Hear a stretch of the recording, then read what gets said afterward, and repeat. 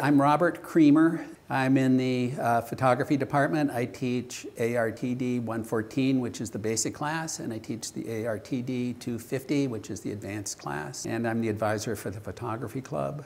I've traveled with photography in almost 3 different ways. I've taught photography. I developed a business where I would go and make portfolio views for architects for either their publications, for magazines, for their wall decor, and I'm also an artist. Over the years, all 3 of those have kind of dominated my life. I became interested in photography through a friend of mine. He was a photographer for a college paper and yearbook. He had a fabulous 35mm camera.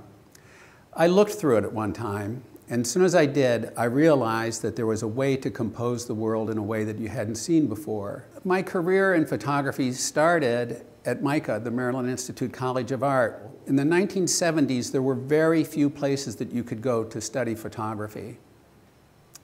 I bought an enlarger. I bought an enlarging lens and the rudimentary equipment, and I actually set up a small little darkroom in the laundry room of my guest's house where I was staying.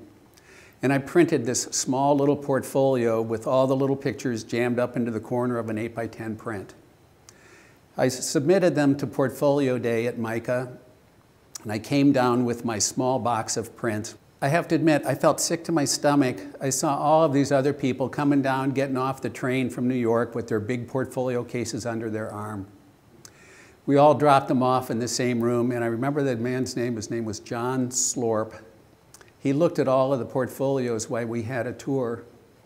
When I went back to pick up my portfolio, we were in a room and he was talking about all of the photographs that he had seen that day. I wanted to get out of there. I tapped a few people on the shoulder and said, "Pass that little box back to me, will you please?" So someone grabbed my little 8x10 box buried under all these large portfolio cases. It began to work its way back through the crowd. Slorp grabbed the box. My heart sank out of my feet.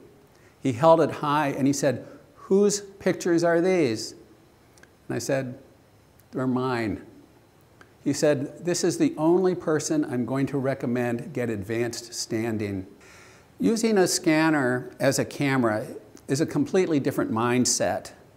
You're very much starting like a painter. You're staring against this blank canvas. So I essentially have this large flatbed scanner and nothing's there.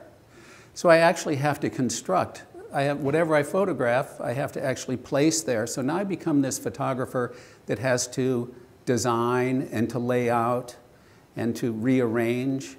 So my subject matter with the scanner as a camera have been pretty much natural history items. And a lot of times they are flowers in decay.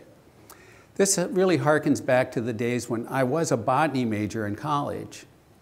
I made the transition to photography through botany by, instead of collecting the plants, I actually started taking pictures of the plants.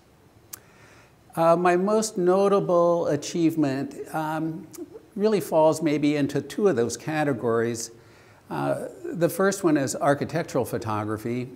A number of years ago, there was a nationwide competition for the National Park Service to find 2 photographers that they would send out to the national parks to make their prominent views. So I applied, and over the long interview process, I was selected as one of the 2 photographers. So immediately upon that, I was given 6 national parks that they wanted me to photograph in that particular year. So I traveled all throughout the United States. I held that contract for 8 years, photographing many different national parks. And one of the most interesting times was that I actually had the Washington Monument in Washington, D.C. reserved for me one night. I also had the Lincoln Memorial reserved. Now, with using the scanner as a camera as an artist, I was actually given a show at the Smithsonian Institution, the Museum of Natural History. They told me that I was the first living artist to ever have a complete show by myself. That I had been scanning natural history items. I had scanned everything from leopard femurs to rhinoceros skulls to dead birds to frogs to skeletons, and also my botanical work. They thought that through the eyes of an artist that the scientists could learn to take a look and to look more closely at the subject that they were dealing with. When people look at my photographs, everyone comes with their own interpretation. Right now, working with the scanner's camera, working with botanical items, the flowers are aged. They've gone through transitions. So someone who might be a senior citizen is looking at my work and they're thinking about that there is beauty in the aging process. Someone who might be young and looking at them is very interested just in the fact that Mother Nature is just so awesome and that it goes through these changes that they've never really noticed.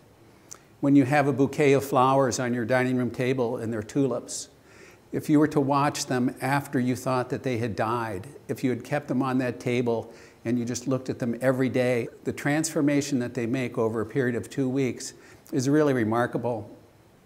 So I'm hoping that that's what they get from the picture, that there's this process, there's an appreciation for nature, but it's also to show them something that they haven't seen before. Now, working with the scanner as a camera, you can also make huge digital files. They're all at least 500 to 700 megabytes. I make very large prints for exhibitions. The prints are 44 by 96 inches, so they're really quite large. When they're that big, it also allows the viewer to investigate and to look and to scrutinize with such clarity and detail that they really are seeing some things for the very first time. One of the things that's kind of fun to watch is when someone looks at the pictures and I'm just observing them looking at my work. It's very interesting to see how often they smile. It's something about that awesome nature that just strikes a chord in people's heart and that makes them want to smile about the work. When you teach, you're always looking for the student who feels passion. When a student comes to me and they ask if they should be a photographer, it's a question that I have to ask them back. It can't be just that you like to click the shutter or that you just like to own the camera and the equipment. It can't be just that. If you're not eating this, drinking this, sleeping, being an artist with the camera as your tool, I can't wholeheartedly recommend that someone pursue that path. If you wanted to be a photographer in the career, I think that you absolutely have to understand that it has to be passionate. You have to do it from a standpoint that you feel confident, that you feel that you can see things in a way that other people can't. And the way that you're going to get there is by keeping your antenna up. When someone tells you something or when someone offers you an avenue, when someone says to you, you might want to think about this, you might want to look at this person's work, my students need as an obligation to follow through with those things. I can impart a lot of things. I've seen a lot of things. I've been on that path. You have to realize that if you do choose this path, that you become more than just a photographer. You have to be your own web designer. You have to be your own accountant. You'll end up doing your own taxes. You'll do your own marketing strategies. So you'll really be wearing a lot of hats. Under those circumstances, you have to take all of your studies seriously.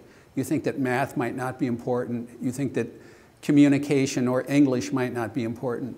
But all of those things are going to tie in some small little component part that's going to make your occupation really work.